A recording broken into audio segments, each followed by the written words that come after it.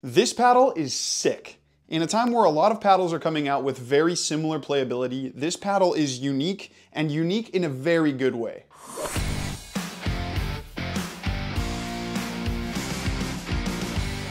Hey everybody, it's Luca from Rackets Runners. Okay, there's no denying that since the dawn of thermoforming, a lot of paddles have come out with very similar playability. That's not necessarily a bad thing because all these thermoform paddles are very good and they're not just copy-pastes of each other, but after having played with all of them pretty extensively over the past 6 months, I was kind of wondering what the next development would be. Before we get into that though, remember that any of the paddles we talk about here you can check out on our website racketsandrunners.ca, and please remember to like the video, subscribe to the channel, and let me know down in the comments section what you want me to cover next. So Luca, if these thermoform paddles are so great, why would I ever want something different? Well, there are two big reasons that stick out. One, they are just too powerful. This is kind of the huge flaw of thermoform paddles. They have fantastic power, spin, feel, and crispness, but they severely lack in soft control, which a lot of people won't care about, but some people obviously will. Two, core crushing. We haven't talked about it much on here, and honestly, I've never personally had a problem with it. But basically, Ronbus is saying that no Gen 2 thermoform paddle, what we know as a classic thermoform paddle, can guarantee a 0% chance of core crushing. Near zero, yes.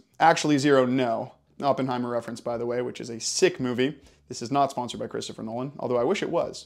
Back to core crushing though. Ronbus claims that in these Gen 2 thermoform paddles, the combination of an imperfectly flat honeycomb core with the totally sealed off unibody construction leads to potential air pockets that can pop, especially as the paddle gets used. That's core crushing. Core crushing sounds bad, and it is because it leads to inconsistencies in how the ball pops off the paddle bed. Sometimes it can be very powerful and sometimes it can just die in the paddle. Again, I've never personally had this issue, but it is a very real issue for some, and there are warranties to help protect consumers, but it does seem like figuring out how to eliminate it altogether would be the best course of action. So here's what Ronbus has come up with, and this is pretty cool and innovative, so I'll describe it briefly, but Chris from Pickleball Studio has a very good visual of the technology they're using. So go check out his video after this one if you want to see a little bit more specifically what's going on inside the paddle. Basically, instead of fully sealing off the edge like you get on Gen 2 thermoform paddles, Ronbus has introduced their carbon fiber grid foamed edge technology, which leaves gaps in the carbon so that air can escape during the molding process. That means that there won't be any more issues with core crushing, but as soon as I heard the words gaps in the carbon, I started thinking, uh-oh, this is not going to be anything like a thermoform paddle. And to a certain extent that's true, but not necessarily in a bad way. Quickly though, I'll run through some specs. The Nova is 16.5 inches long with a 5.5 inch handle. It weighs 7.8 ounces and has a 16 millimeter core. Honestly, pretty standard stuff, other than the fact that the shape is more Hyperion-like than the kind of standard extended shape we've come to know. Now, I'm not gonna lie, I played very well with this paddle, so there may be a bit of personal bias during this review, but part of the reason why I played so well with this thing is because this is an absolutely fantastic paddle. I do just feel like the playability needle has been pushed once again, because honestly, if we're talking about all-around playability here, this might be one of the best paddles I've ever tried. Let's talk about control first, because that is, in my opinion, by far the most impressive characteristic of the Nova. I mentioned too much power and too little control as the main issue of a thermoform paddle, and Ronbus has absolutely nailed that here. The Nova is significantly softer during slower paced touch shots than any of the thermoform paddles I've used, even the Perseus, which is already softer than the 6-0s, Vadix, Carbon Powers, and Bread and Butters. Now, it definitely isn't as soft as some of the softest paddles out there, but it falls somewhere in between, and unlike the thermoform paddles, it will definitely not hold you back in the soft game. It was actually pretty crazy to me how much easier it was to guide my drop shots and cushion my dinks with the Nova. Honestly, with Gen 2 thermoform paddles, I kind of avoid touch as much as I can, but the plusher response on this thing gave me so much more confidence in that regard. Now, you might be thinking to yourself, okay, Luca, when is the shoe going to drop? Because you've said multiple times now that you have no issue controlling thermoform paddles because of their crisp connection to the ball and how that gives you great control over full strokes. Because yes, I may avoid soft touch with a thermoform paddle, but it's also that crisp and firm feel that gives you ultimate connection to the ball and almost that ability to manipulate it any way you want when you are hitting a full stroke. This is where the Nova is extremely unique, because when I am hitting a full stroke with this paddle, it almost feels like the paddle firms up and does provide that super crisp and connected response almost on the level of a thermoform paddle. Basically, the feel on contact is dynamic. the harder you hit, the more pushback you're gonna feel from the paddle. When you're hitting soft, it's super plush, but then gets firmer and firmer the harder you crush the ball. Now, it's still not quite on the same level of rigidity as the thermoform paddle, but it is still plenty responsive to the point where I really had no issues feeling super connected to the ball when I was hitting big, which is a sensation I have never really had with a paddle that's also this good at soft control, which is why I'm saying this thing might have the best playability, at least all around playability that I've ever tested.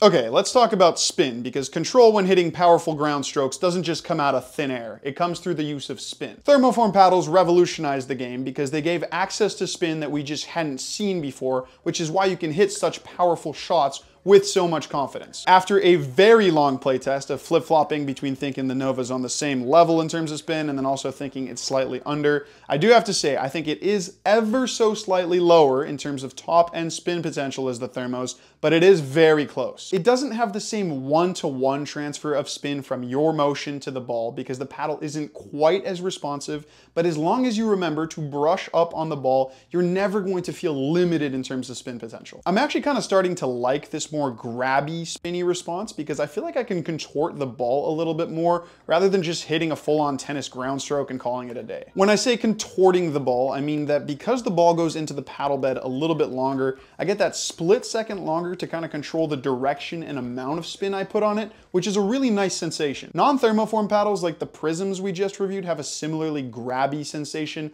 but because they don't have that same firming up feel, they just don't have the same amount of spin in the end. The only time I noticed spin to be slightly lacking compared to thermoform paddles was on serve. I can't get that same really bouncy, spinny serve that pushes my opponent deep, but I think a bit more practice with this thing and I'll be dialed. Okay, so we've touched on how control and spin are top-notch, so logically we move on to power, and you would assume power probably isn't great if spin and control are so good, because you can't have it all, right? Wrong. The power profile of this paddle is extremely impressive, and a lot of how it performs in power has to do with what I was talking about in the control and feel section. At face value, the Nova is more soft than it is stiff, which is why you get such great control when you're not putting a lot of force into your shot. That's also why it's not inherently a powerful paddle. Now, I don't often emphasize words that strongly, and that's because the word inherently here is extremely important. That crisper feel that I keep mentioning, you only get when you generate a lot of paddle head speed.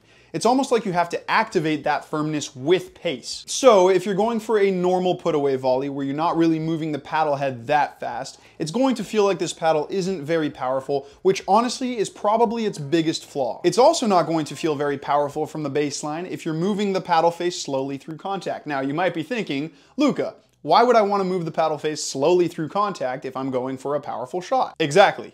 The only time you're going to want to swing your paddle slowly from the baseline is if you're going for a touch shot, so the fact that it's more controlled than it is powerful for that style of shot is actually really good. Most of the time when you're going for a powerful shot, you're going to be swinging really hard. Because the paddle gets more firm, the harder you swing, you absolutely will feel that this paddle is powerful most of the time. Now, if you did watch Chris from Pickleball Studios review, you'll know that's pretty much exactly what he said about pop versus power, and I promise I'm not copying him, that's just exactly how this paddle feels. So now if you needed to, you've heard it from someone else. Now, I do just want to touch again a little bit on that lack of power from volleys, because yeah, that is the one area where you do want power without having to totally whack at the ball, and it is a little bit lacking there. And the other thing you might be thinking is, Luca, if it's not a firm paddle, does that also mean that it's unstable? It's not that it's unstable, it's just not quite as stable as Gen 2 thermoform paddles. Those paddles are so firm that they stay sturdy on contact even if you're hitting slightly off center. The fact that there is a plushness to this paddle means that, yup, it is a little bit more fluttery, but it's still more stable than most non-thermoform paddles. This is a high-tech paddle. The sweet spot is big, which helps its stability. It's just not quite as impressive as thermoform paddles, and that's okay. If you do want more stability, just add some lead tape to the sides. It has a pretty low stock swing weight, so you won't make it too clunky, and you won't just be helping with stability, you'll also be adding plow through, which will help for power on volleys as well. I've said a lot of good things about this paddle, and honestly, it's probably at the forefront of paddles that I would switch to.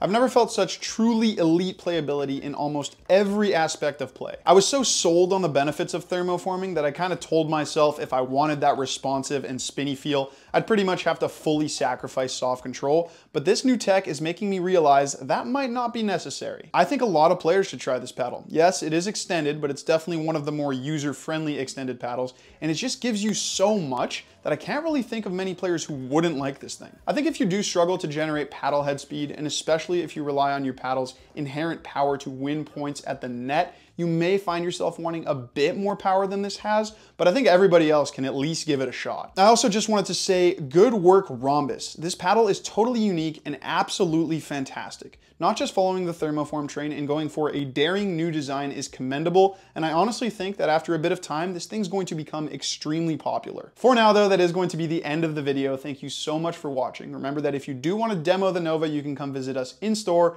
or you can check it out online at racketsandrunners.ca.